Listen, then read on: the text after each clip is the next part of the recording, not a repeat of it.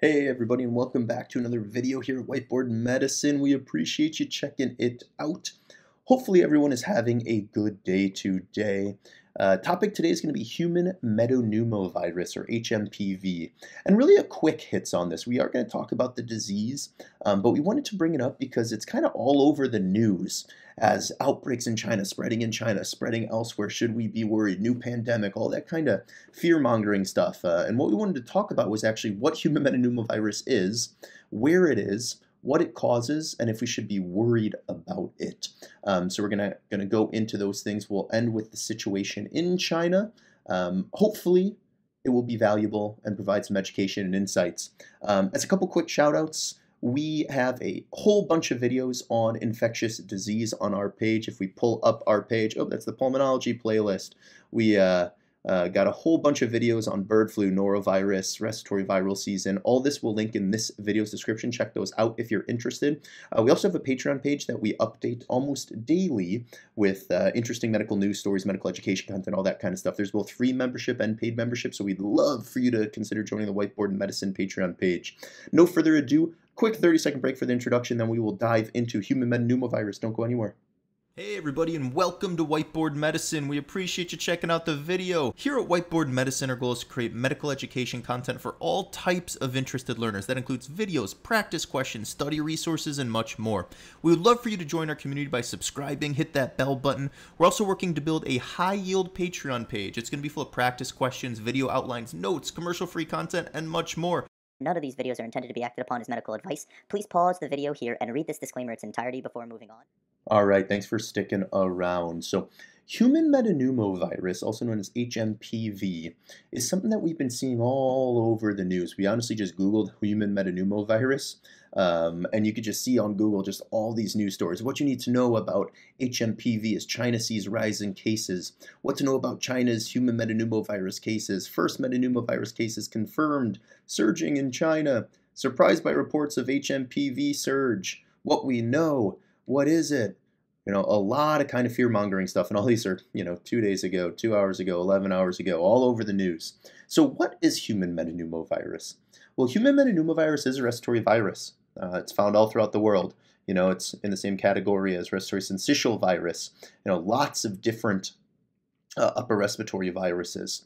It is part of the Pneumoviridae family. This is the same family of a respiratory syncytial virus, or RSV, which is one you might have heard of. It was discovered back in 2001 and has circulated, honestly, every single year since then. It most often causes upper respiratory infections.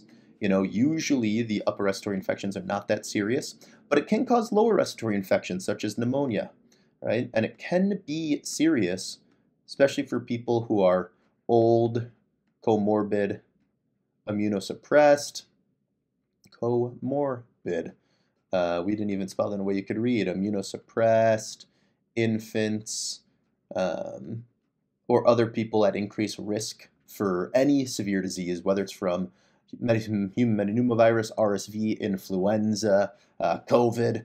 All these, the risk factor profile is somewhat similar. But this is not a new virus. This is a virus that has been around. It has circulated every year. It's in a family of a virus we know, and we have had tons of peaks in the winter, as well as many other respiratory viruses, similar to human metapneumovirus. We actually just pulled up the weekly percent positive for human metapneumovirus from 2020 to 2024, hMPV. And it's nationally. This is in the USA, because we wanted to show y'all that human metapneumovirus circulates in the USA pretty much every single year, right?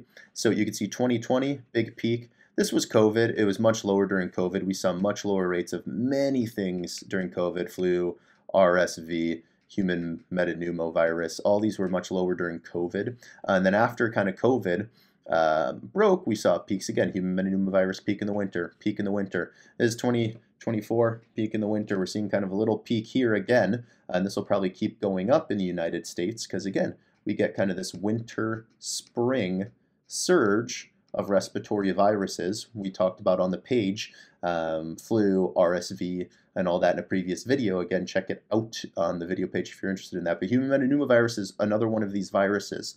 So other than COVID, we've seen surges of this virus in the winter, and it's something that is not new, found all over, usually causes mild disease unless you're higher risk, in which case any of these respiratory viruses can kind of wreak havoc on you. So then, what are the clinical features? What kind of disease does it cause? Well, it causes what we would consider kind of generic upper respiratory viral syndrome. Right? You get things like nasal congestion, cough, fever, shortness of breath if you're getting sicker. These are kind of generic symptoms that could be anything. It could be COVID, it could be flu, it could be RSV, it could be human metapneumovirus, it could be one of a bunch of other different respiratory viruses. So they're kind of these generic URI symptoms. Again, it can, if you are higher risk, cause severe disease. It can make you very, very sick. We're not at all minimizing that. For those at risk, you should take precautions. But what we are trying to say is that it causes similar disease pathologies to a lot of the respiratory viruses as a way to kind of help categorize in our brains this virus compared to all the other things going on. The incubation period is 3 to 6 days. This is pretty generic as well. So if you're exposed to it, you can expect to develop symptoms within 3 to 6 days if you did catch it. And it's transmitted similar to, again, many respiratory viruses, secretions. You get coughed on, you get sneezed on, someone's breathing in your face heavily, you can catch it. Someone sneezes on your door handle, you touch the door handle, you put the fingers in your mouth, you could get it. Someone touches a railing and their hand's all covered with their secretions, then you touch the railing and you rub your eyeballs, you can get it. So good hand hygiene. If you believe in masks, washing hands, washing surfaces, not touching your face, all those things are how you prevent human metapneumovirus, just like it's how you prevent influenza or respiratory syncytial virus or COVID. Starting to see some of the overlap here. Yes? All right. So then what's the situation? Is China seeing some surge of some new variant of human metapneumovirus or something else that we're concerned about? This is from the World Health Organization. All right. So they essentially said, according to the most recent surveillance data on acute respiratory infection shared by the China CDC, and again, we acknowledge that China CDC may not be sharing everything, et cetera, et cetera. All we can do, though, is function within the confines of what we know, and this is what we know. This is through December 29th.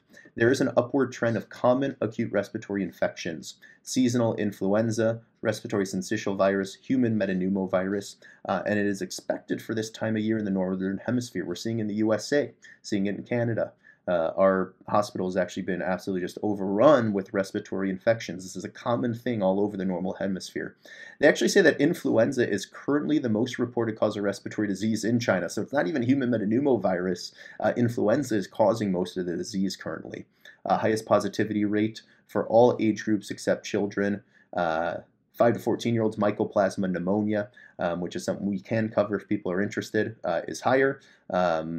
COVID activity remains low in China, although there have been an increase in severe cases. Predominant circulating COVID variant, which is beyond the level of this lecture, is XBB, et cetera, et cetera. They then go on to say that China's reported levels of acute respiratory infection, including human metapneumovirus, are within the expected range for the winter season, with no unusual outbreak patterns reported. Chinese authorities confirmed that the healthcare system is not overwhelmed. Hospital utilization is currently lower than this time last year. There have been no emergency declarations or responses triggered. So, of course, given everything with COVID, we have concern when we start to see outbreaks of diseases in China. That's totally reasonable. But human metapneumovirus, just like any virus, it certainly could mutate. It could cause a problem in the future, but it doesn't seem like things are out of the ordinary for a normal kind of winter surge, similar to the ones we see in the United States. When it comes to human metapneumovirus in China. So we'll keep our eyes on it.